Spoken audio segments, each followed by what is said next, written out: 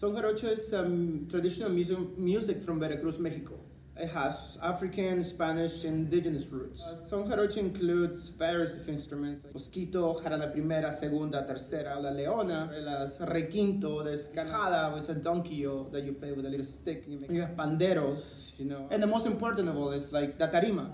The tarima, there's a considered percussion that people dance on top of it. It's called zapateado. Without a tarima, there's no fandango. A fandango is a community gathering. We can call it a performance, but it's an organic performance because it doesn't have a beginning, doesn't have an end.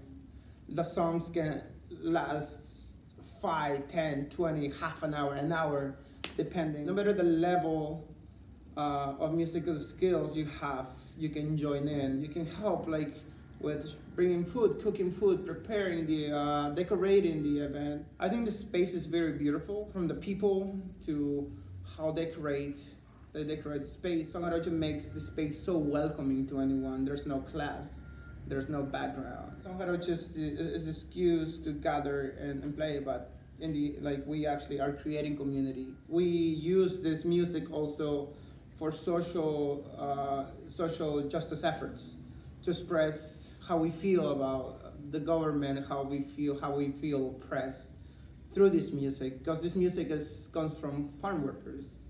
And they always use it to defend themselves, to speak up. Here in DC, we use this music to support undocumented immigrants, farm workers, labor workers. We help to give them a voice through music.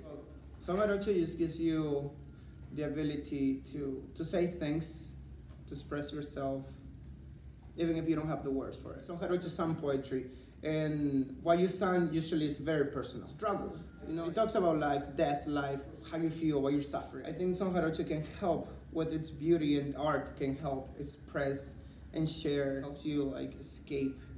It gives you like a superpower.